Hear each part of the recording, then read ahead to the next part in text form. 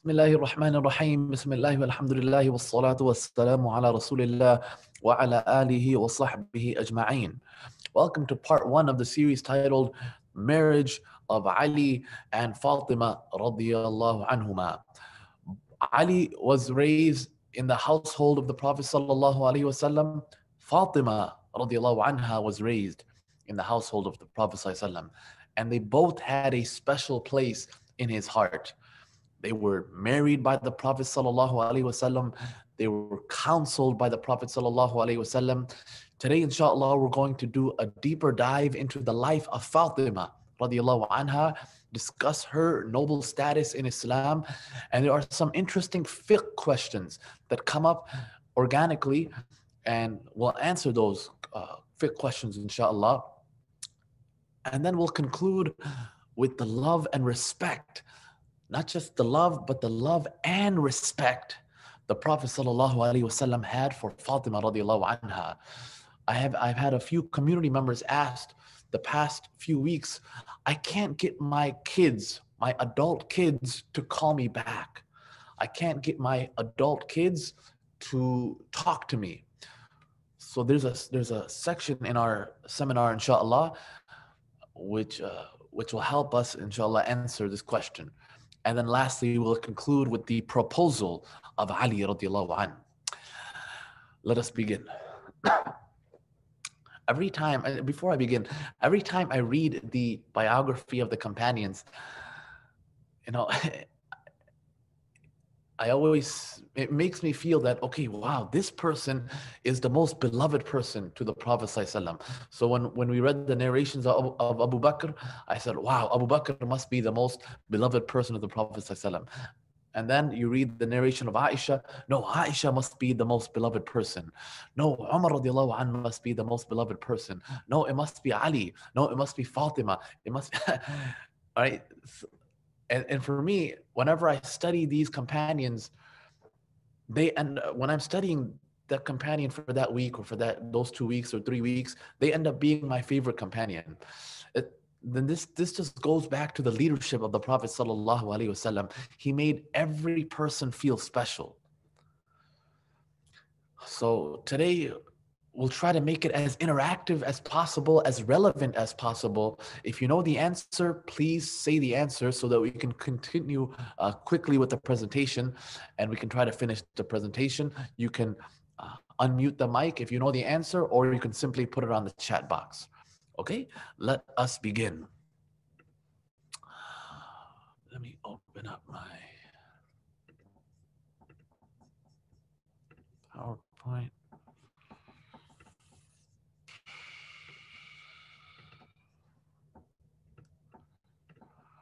Alrighty.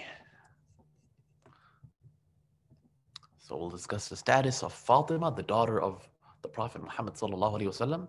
Some fiqh questions related to these stories. We'll discuss the Mahr Fatimi, the love and respect the Prophet had for his daughter, the proposal of Ali.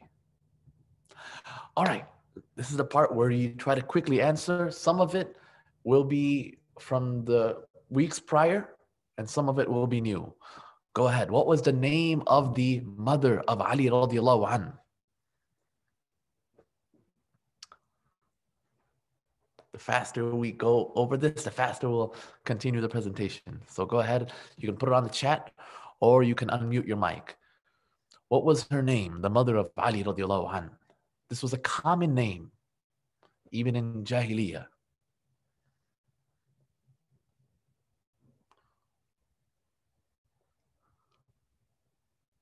Anyone? What was Ali's wife's name? The Prophet's daughter. Yes, Fatima. Thank you. Fatima bint Asad. Fatima bint Asad was someone noteworthy. What was she known for? She was the first to, who can answer this? Who can fill in the blank?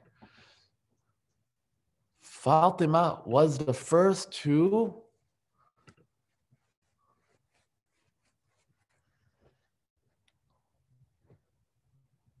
let's give 10 seconds for every question so we can continue quickly. Fatima bint Asad was the first Hashimi woman to accept Islam. Scholars of Sirah mention either the 10th or the 11th woman to accept Islam. Like Ayman, we're in Black History Month, so we definitely want to represent the Black Sahaba and Sahabiyat. Like Ayman, Fatima bint Asad was like a blank to the Prophet sallallahu alaihi wasallam. Go ahead, unmute your mic or write the answer down. You are correct. Yes. Hiya ummi ba'da ummi, a motherly figure. How many years before prophethood was Ali radiallahu anh born? How many years before prophethood was Ali radiallahu anh born?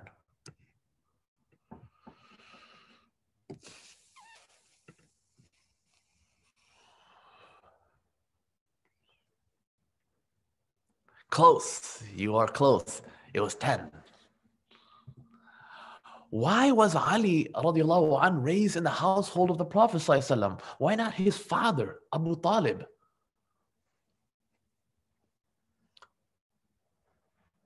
Why wasn't Ali raised in the household of his father?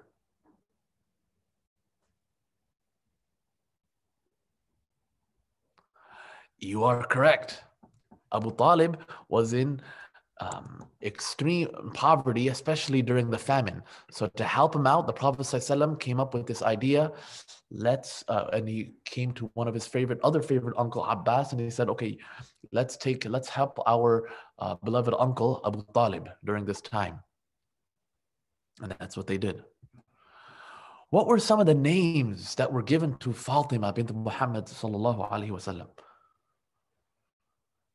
Some of them I'm pretty sure you heard of, and some of them you probably may not have heard of.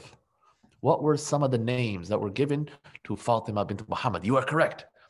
Az-Zahra, Fatima az-Zahra. Very good, Yasmin. What were some of the other names?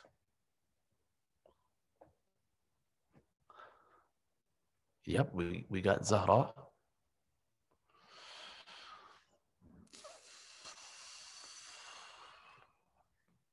Okay, she may have been called Tahira, but I didn't read that in the narrations, but maybe that is true.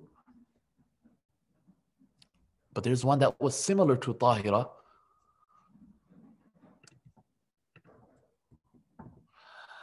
Al-Habibatu bintul Habib, the beloved one, daughter of the beloved. Al-Habibatu bintul Habib. Az-Zahra, the radiant one, the shining one. There's another one which was similar to the name that was given to Maryam alayhi salam. Al-Batul. Al-Batul, التبتل هو الانقطاع عن النساء وترك النكاح انقطاعا إلى عبادة الله.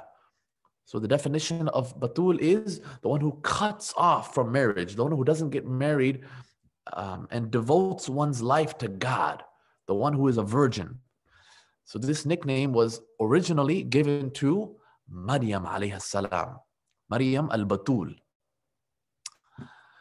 And the technical definition, لِانْقِطَاعِهِمَا عَنِ النِّسَاءِ زَمَانِهِمَا دِينًا وَفَضْلًا وَرَغْبَةً فِي الْآخِرَةِ. She is separate. She is exalted amongst other women from amongst her time, in regards to the religion and in regards to her virtues. This one is pretty interesting. Not many people know about this name that was given to her.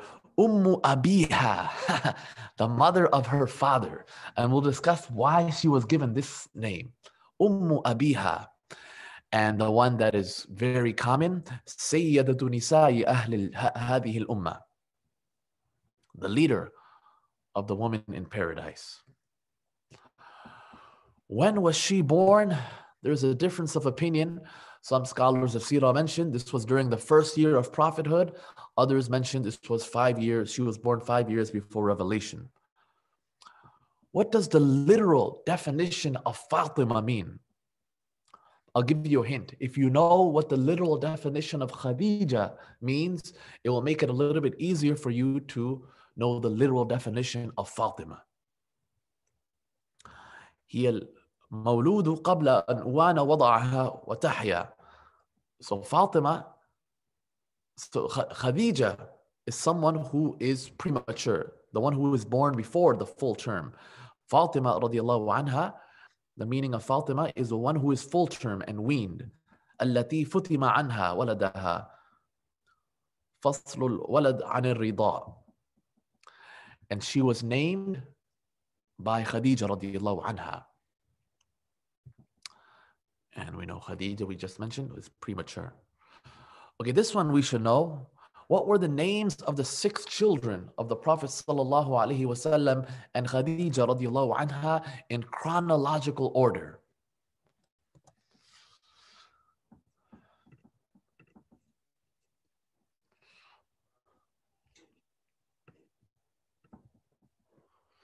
Okay, we got Qasim. Good. And then?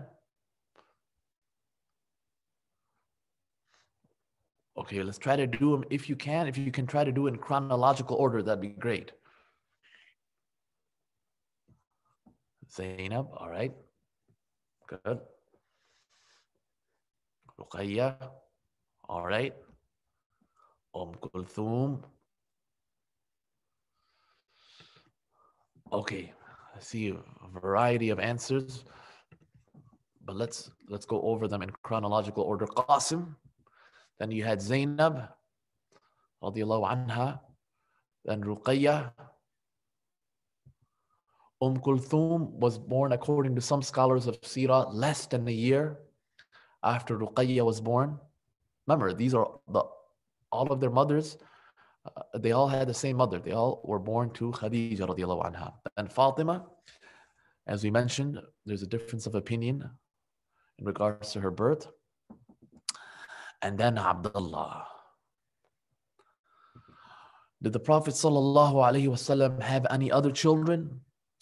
We just went over the story of the solar eclipse, so this is something you all should know. Baby Ibrahim through Maria al-Qibtiyya. Let's go over some dynamics surrounding Fatima, the daughter of the Prophet sallallahu alaihi wasallam. She was the only child that was born and raised in Islam in the household of the Prophet sallallahu alaihi wasallam. So you see those 3 characteristics: born and raised in the household of the Prophet sallallahu alaihi wasallam. What about Zainab? What about Ruqayya? What about Kulthum? Weren't they Muslim? Yes, but remember, they were already engaged to their cousins, Utbah and Utayba. But after that marriage broke off, we already spoke about Surah Lahab. Zainab, Zainab, before we talk about that, Zainab was married to Al-As ibn Rabi'ah. And Ruqayya and Kulthum, they were not living in the household of the Prophet ﷺ at that time. And Fatima, when she was born, the Prophet ﷺ was attracted to all of his children, but especially to Fatima radiallahu anha. And we'll discuss why. There's a beautiful ayah in which Allah says, وَأَنذِرْ عَشِيرَتَكَ الْأَقْرَبِينَ. Warn your close relatives and warn your tribe. When this verse was revealed, Aisha radiallahu anha narrates, this narration is in Bukhari, that when this ayah was revealed, call your closest relatives and warn them. The Prophet ﷺ got up and he said, Ya Safiya bint Abdul Muttalib, oh my aunt, daughter of Abdul Muttalib. He was close to Safiya. He said, La ughni anki min Allahi shay'a. I cannot save you from the punishment of Allah. Then he said, Ya Fatima bint Muhammad, O Fatima, daughter of Muhammad, Salini ma shi'ti min mali. Asks me whatever you want from this world in regards to my wealth. Go ahead and ask. But la ughni anki min Allahi shay'a. I cannot save you from the punishment of God. Scholars mention that he chose to address these 2 in particular because he was close to them. Remember, the verse said what? Warn your closest relatives. He chose to address these 2 And according to another narration, he addressed Abbas, his uncle, as well. But he chose to address these two because these were the two relatives he was particularly close to. And he was trying to make it a point that if he's not going to testify to these two individuals, he's not going to testify for others as well. And then he turned to the rest of his tribe and he said, Ya ma'shara Quraysh, ishtaraw anfusakum. O people of the Quraysh, save yourselves from the fire. Don't rely on me. Save yourselves from the fire. La ughni ankum min Allahi shay'a. I cannot save you from the punishment of God. Rawahu Bukhari.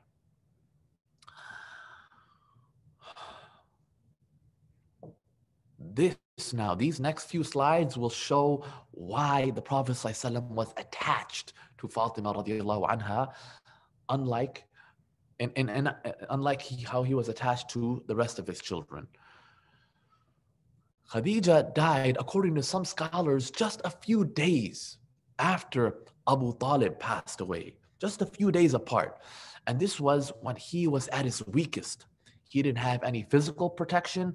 He didn't have any emotional protection, right? He lost the physical protection with Abu Talib, and the one who he would confine to, he lost his wife. A lot of brothers, they don't go to a counselor. Their wife is their counselor. So he lost that. And there are a handful of narrations which mention the number of times the Prophet ﷺ was beaten publicly. Some scholars of Seerah mention that he was beaten publicly at least 8 times on 8 separate occasions. Now, after the death of her mother, of Fatima's mother, Khadija radiallahu anha, whenever the Prophet ﷺ came home wounded, guess who took care of him? The 10-year-old Fatima. This 10-year-old, subhanAllah. She cleaned his wounds. She comforted him at the age of 10. And because of the compassion that she showed her father, Tabrani, in Tafsir Tabrani, it is mentioned that one of the names that is given to her is Ummu Abiha, the mother of her father. She was actually another motherly figure for him. She didn't live during the years of comfort and ease. Rather, she witnessed all of the oppression and hardship and the boycott and people rejecting her father. Those of us, I see, mashallah, over 30 people on this call, we're all going over, different tests and different difficult situations. Allah tests us in our own unique ways. And sometimes we think it's bad for us. Why is Allah giving me this test? But if you respond the way Allah wants you to respond, brothers and sisters, your status in society will rise. Not only in the hereafter, but in this world, people, your kids and other people will say, this person, he or she paved the way for us. This person went through that difficulty, and now it's easier for you and I to tread this path. This is one of the benefits of going through challenges. So she witnessed the oppression. In Bukhari, there is a painful narration. This was the peak of his humiliation, that Abu Jahl plotted and challenged with Uqba ibn Abi Mu'ayt to humiliate the Prophet ﷺ by dumping not just all of the insides of the camel, the intestines, the dung, right? Everything, the blood, on all of this nastiness on his back. And Uqba, right, the narrations mentioned that he was big and strong like Umar and Abu Jahl. So he put all of this weight and he dumped it on the Prophet ﷺ while he is in sajda. Ibn Mas'ud mentions that it was so heavy that the Prophet ﷺ collapsed. And remember, who is Ibn Mas'ud? He is someone who doesn't have a tribe. He is a skinny man. He's that same person who, when he was reading the Quran, Surah Rahman, they beat him almost to death. So some scholars mentioned that Ibn Mas'ud, he went to the Prophet ﷺ's house to tell the family of the Prophet ﷺ about what just happened to the Prophet ﷺ. And who did he find inside the house? No one other than the 10-year-old Fatima radiallahu anha. She goes running to him. She pulls the guts off his back while crying profusely. Now, brothers who are in this call, think about this. As brothers, as men, as fathers, we want to be seen as protectors of our women, of our daughters especially, right? So imagine the scene. Imagine how the Prophet ﷺ must have felt when his 10-year-old daughter is looking at him and he has this ghira that we all have. We can't even protect our own child, right? This is not only sad, but it's humiliating that having the feces of the camel and the blood and all of this nastiness dumped on you. You don't want your kids to see you in this state. Very humiliating and embarrassing. The Prophet ﷺ, right, mashallah, he is able to turn inwards and he says to his beloved daughter, "La tabki ya bunayya." Don't cry, oh my beloved daughter. فَإِنَّ اللَّهَ مَانِعٌ أَبَاكَ. God will protect your father. According to another narration, he said, "Don't cry, my daughter. فَإِنَّ اللَّهَ نَاصِرٌ أَبَاكَ. God will make your father victorious." But she didn't stop crying. She continued to bawl. And because he saw the pain in her face, this was one of the few times, remember when this happened, brothers and sisters, this was in the early stage of Islam. And because he saw the pain in her face, he cursed and supplicated against the oppressors. When I say curse, I'm not saying like foul language. He supplicated against the wrongdoers. And remember, when the ones who are oppressed are making a supplication against the oppressors, watch out. اتقي دعوة المظلوم. Watch out for the dua of the ones who are oppressed, because there is no hijab, there is no veil between their dua and Allah, meaning it goes directly to God. The Prophet ﷺ raised his hand, the hadith in Bukhari, and he said, Allahumma alayka mala'a min Quraysh. Oh Allah, I ask that you destroy the leaders of the Quraysh, Abu Jahl, Utbah bin Rabi'a, Shayba bin Rabi'a, Umayy bin Khalaf. He named all of them, and they all died a terrible death. This is the power of dua. You're not going to see them die right away, right? But I've noticed that especially oppressors, the way they die, it's always a humiliating death. It's never a peaceful death. And people are cursing them when they are, people are cursing that they have a bad death. Beware of the supplication of the oppressed, not just by the Muslim, by the way. Beware of the supplication of the oppressed. The Prophet ﷺ also mentioned, let me share with you this hadith, اتقوا دعوة المظلوم وإن كان كافرا. وإن كان كافرا. Even if that person is someone who rejects God. فإنه ليس دونها حجاب. There is no veil, meaning that supplication goes directly to God. That hadith is in Musnad of Imam Ahmad, and that is Hasan. That is a Hasan hadith. So justice, brothers and sisters, is a universal right for all people in Islam. People have the right to be protected in their lives, in their faith, in their wealth, and in their freedom. If we fail to fulfill their rights, then we have surrendered our fate to their supplication. Now this, I wanted to ask you all, if we were in person, we could have had a really cool and insightful discussion. But if anyone is willing to share on the Zoom chat, feel free to share. I'll be silent for about 20 seconds. Have you ever done la'na against someone in the past? If yes, who was it? You don't have to share who it was, but just think in your mind. But what was that supplication that you made against that person? Because the reason why I'm bringing this up, I've had community members say, oh, I didn't like this person. And there's people that I know that are doing la'na against this person.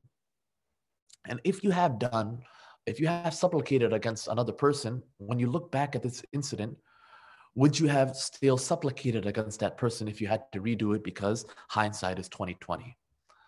So I'll be silent for about 15 seconds. If anyone wants to even unmute their mics, or if they want to put on the chat, feel free to do that.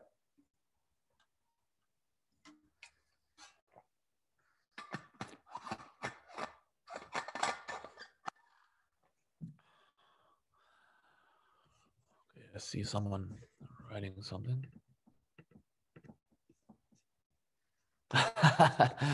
Brother Farouk mentioned that he supplicated against the BJP party.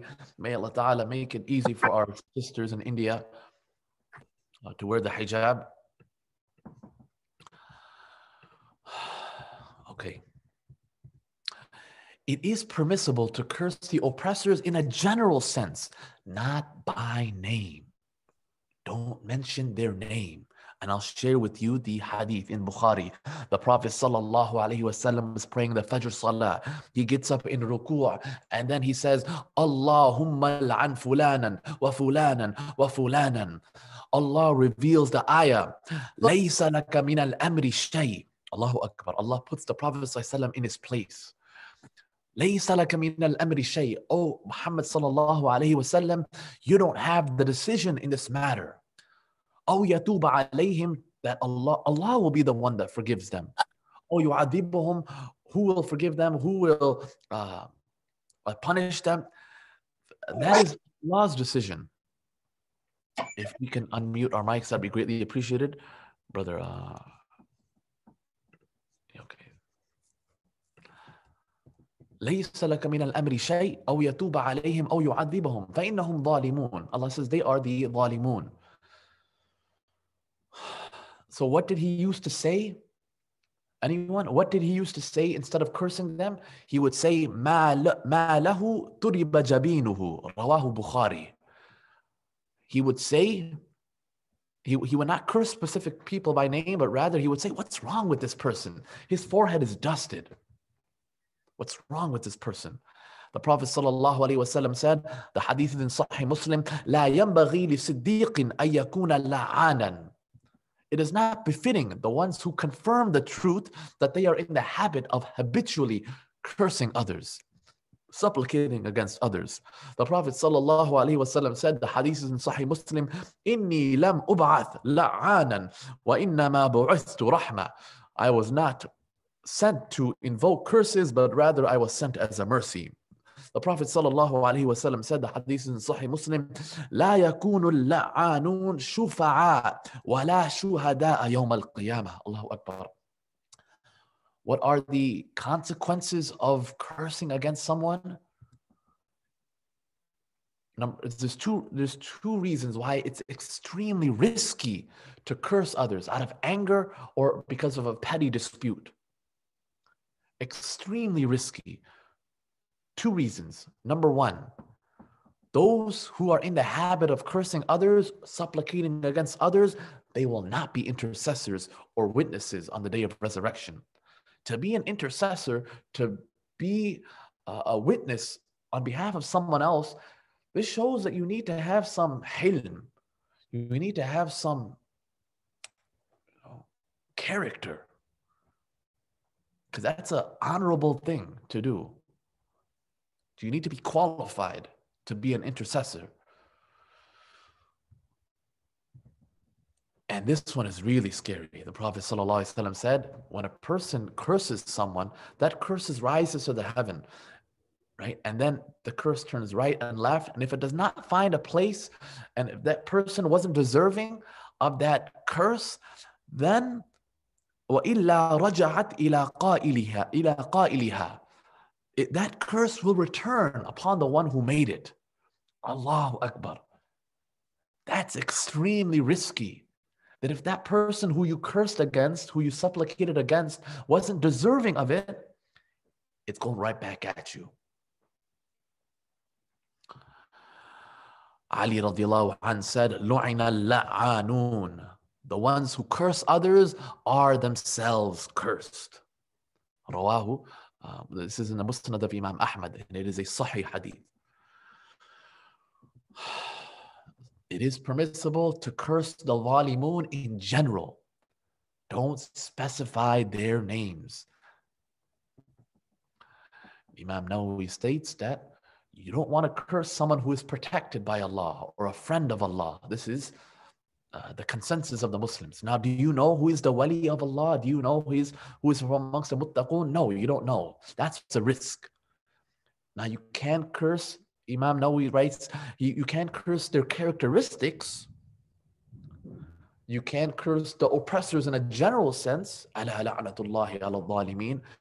not specifically. You are not God. You don't know exactly who is the oppressor. Sometimes it's clear, right? As the brother mentioned, he cursed the BJP party. Fine, sometimes it's clear, but I'm talking about against your own brother or sister. I'm talking about how there's people who curse their own children when when they make their parents mad.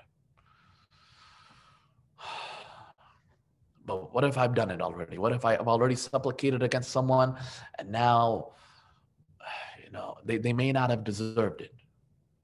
What should you do? Just raise your hands right now and pray for their hidayah.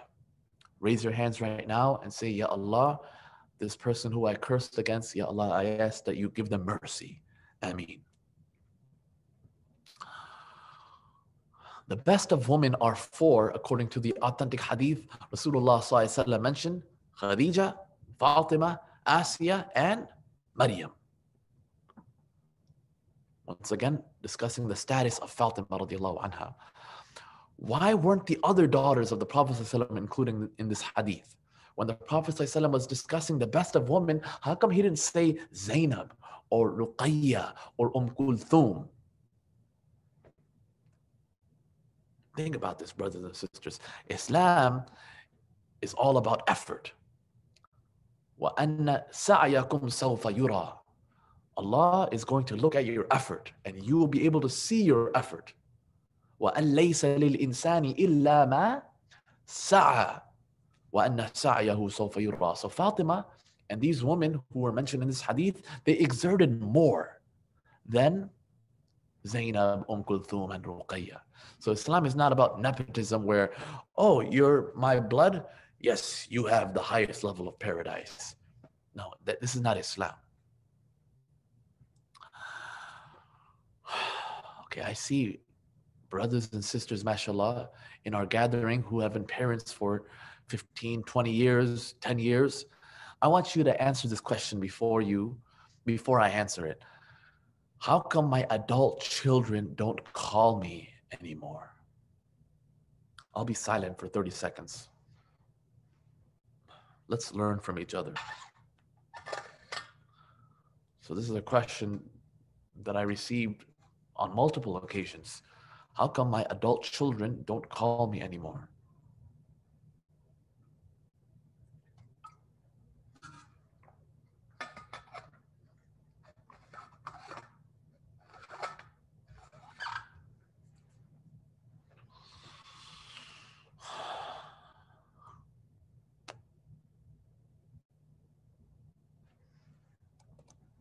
What advice would you give this person? Okay, I see someone.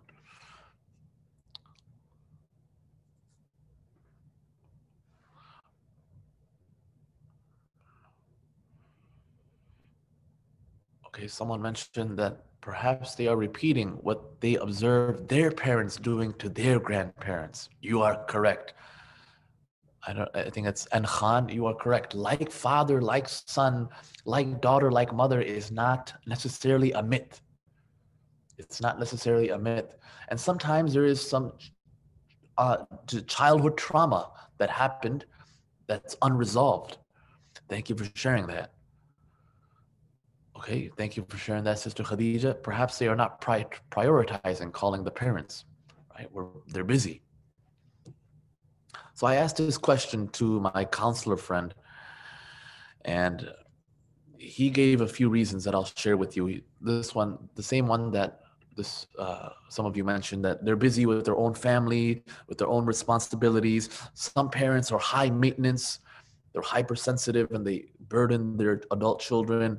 Sometimes the child and the parent don't have much in common. And now when they're independent, they don't have to spend time together because they don't really enjoy that time together. Another reason he mentioned was that conversations with parents don't always go both ways. It's always just a parent saying this, that, you didn't do this, you didn't do that. And this makes the child feel like, oh, I already hear this from my manager or boss. I don't want to hear this now. And as we mentioned earlier, sometimes there is something unresolved in the relationship. There is some old wounds. Now compare this with the standard that the Prophet ﷺ and the love that he had with Fatima radiallahu anha. Why did he love her immensely? One of the reasons that we haven't mentioned already is that the narrations indicate that he ﷺ spent a lot of quality time together when they were young. He kissed her a lot when she was young, and this continued even when she was an adult. The quality time continued even when she was an adult. And because they spent so much quality time together, she imitated several qualities of her father. She still was her own person. She had her own personality. But this is the benefit, brothers and sisters, of spending quality time with your children. They have a much higher probability of inculcating all of your positive traits. The hadith is in Sunan Abi Dawood. It is authentic. Aisha radiallahu anha reports, "Ma ra'aytu ahadan kana ashbahu samtan." I did not see anyone who resembled the Prophet ﷺ's disposition, his makeup, his mentality, his nature more than Fatima. Wa hadiyan, and his mannerism was just like Fatima's. Wa dallan, and her characteristic, it resembled the Prophet ﷺ's characteristics. Aisha said, when she walked, it was exactly the way the Prophet ﷺ walked. And she said, Aisha said, كَرَّمَ اللَّهُ وَجْهَهَا. May Allah honor her countenance. كَانَتْ إِذَا دَخَلَتْ عَلَيْهِ. And these 5 things we want to try to, this is the standard, brothers and sisters, these 5 things. These are the go-home points. If we can try to do this when our kids get married and they move out, let's see if we can reach these goals. This is the standard. This is in Sunan Abi Dawood. كانت إذا دخلت عليه, that when she entered his room or the house, قام إليها. Number one, first he would go to her house. He wouldn't say, "Oh, you should come to my house." No, sometimes he would go to the house. قام إليها. He would stand for her. فأخذ بيدها. He would take her by the hand. وقبلها. He would kiss her. Remember, she's an adult, but he would still do this. وَأَجْلَسَهَا فِي مَجْلِسِهِ, and he would seat her in his place. And remember, because he would give respect, he would receive respect. The narration mentions that she would do the exact same 5 things with him. When she would go to his house, she would stand for him. She would take his hand. She would kiss him. The narration mentions that she would kiss him on both hands. And she would have him sit in her place.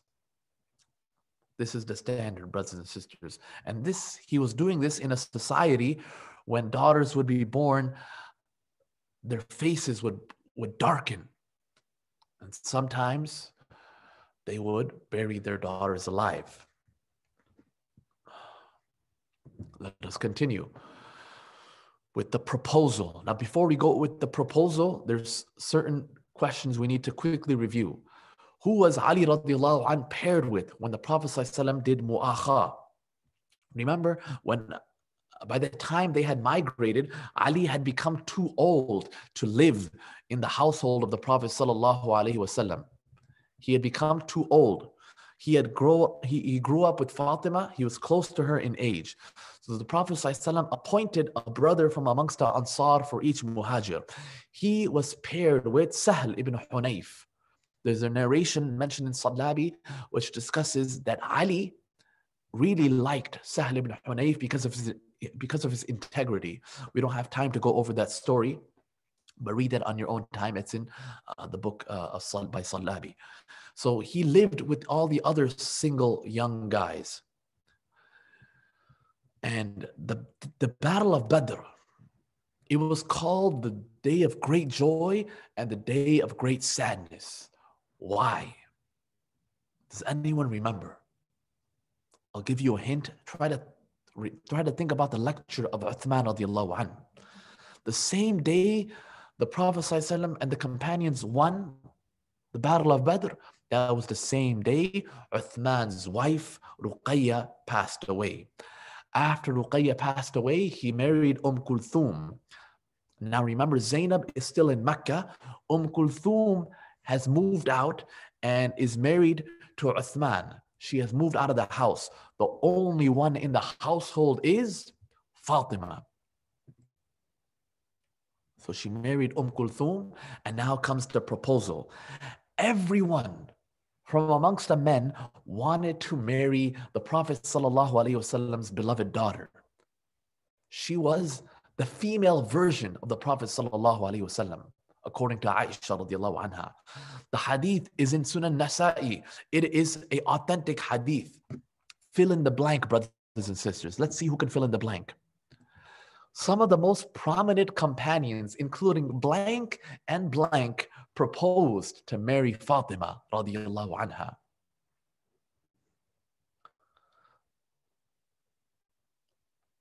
You may unmute your mic or you may post on the chat.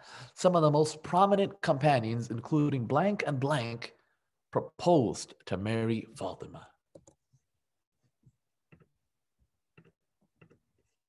Yes, you are correct. Abu Bakr and Umar.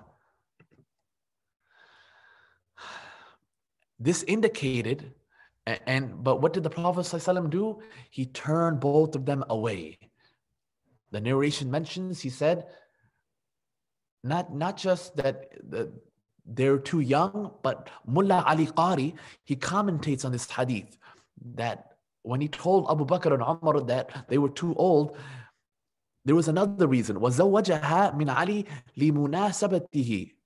Right? He wanted to marry Fatima to someone who was a little bit more compatible for Fatima. So remember, Ahl Sunnah wal Jama'ah, we believe Abu Bakr is at the top, then Umar, then Uthman, then Ali.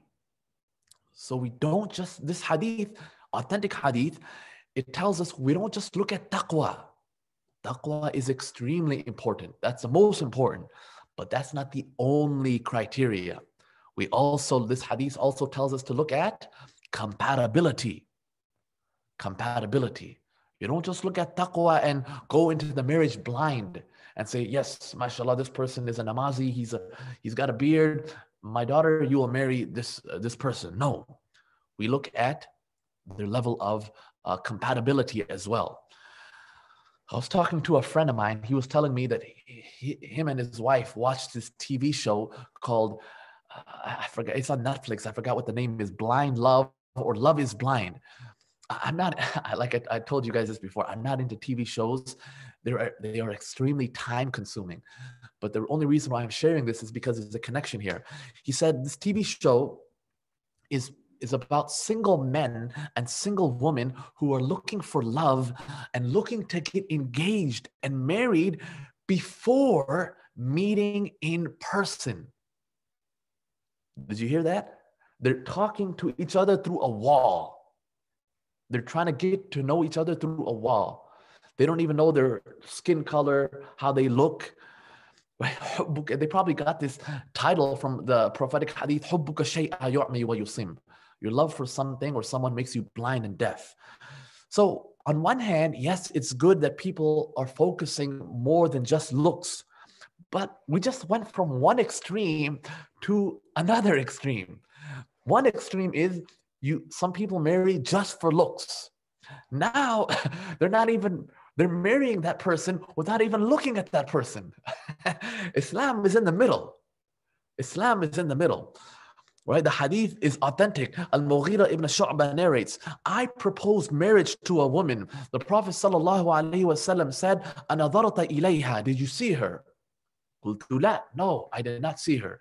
The Prophet ﷺ said, اذهب فانظر إليها. Go and see her. فإنه أحرى أن يؤدم بينكما. Look at her, because it is more fitting that love and compatibility be established between both of you. Allahu Akbar. The narration mentions that Mughira bin Shu'bah did this, and he married her, and he realized that they were compatible for each other, and they had a blissful marriage. Alhamdulillah, at our masjid, for our premarital education session, we have 4 sessions. The first session is in regards to the purpose of marriage and the characteristics that we look for in the spouse. We go over the hadith, فَضْفَرْ بِذَاتِ الدِّينِ. Why did the Prophet ﷺ say this? Then the second session is 2 individual sessions where I go over the responses from the IFN premarital response form.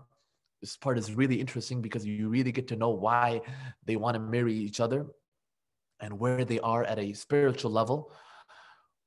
And then third session, we go over this really unique customized report called Symbis, where they have a holistic overview of their marriage, and they go over really important questions that people usually don't ask before the marriage. And the last session, we go over the rights of the husband and the rights of the wife, according to the Sharia, the top reasons for divorce for American Muslim couples, what are their deal breakers, and recommendations for talaq, because a lot of people, they do talaq, but it's not the right way. So that is some of the ways we are trying to help people find couples, find their partner who is compatible for them. Let me mention this story now. It's in Bayhaqi, it's in Ibn Kathir. Ali radiallahu anhu is the narrator. He did not think that he had, let me check how much time. Oh man, we got 4 minutes. Let's quickly finish this.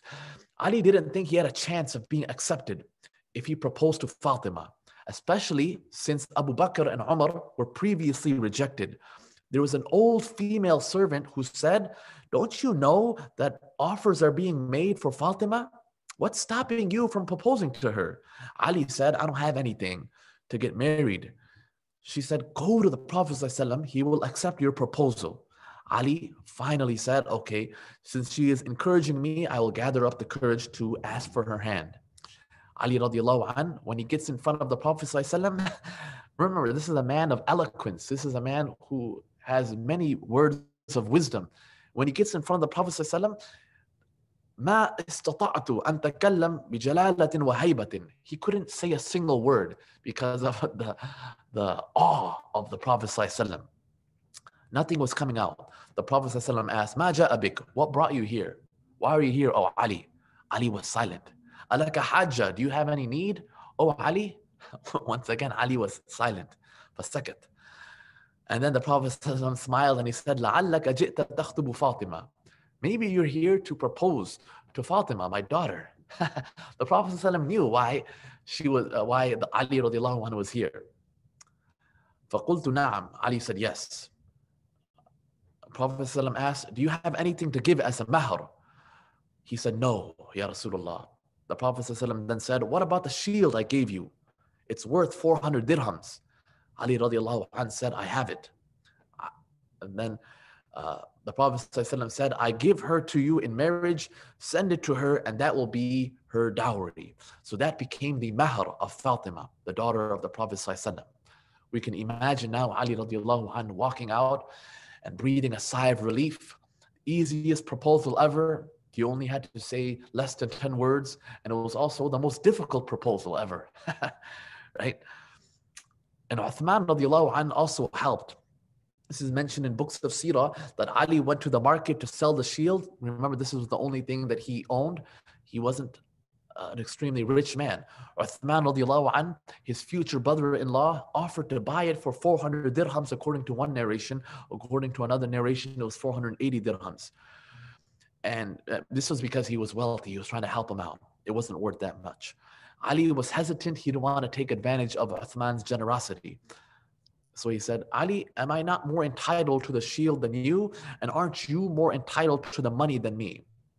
Ali said, "Yes." Uthman bought the shield, gave Ali the 400 dirhams. After the sale, he gave Ali the shield and he said, "This is my wedding gift to you."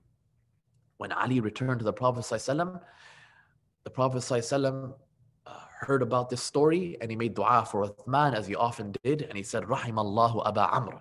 May Allah be pleased with Abu Amr. He is the most generous of son-in-laws. The Mahr Fatimi, we'll discuss this later. I'm running out of time. Actually, the adhan is about to be called. We'll discuss this, inshallah, the story next week. Actually, there's a few things. Yeah. So next week, inshallah, March 3rd, will be in person and Zoom. My wife will be making samosas, inshallah, for all of us, and I'll try to help her as well. 7 p.m. to 7:45. Take care. Assalamu alaikum wa rahmatullahi wa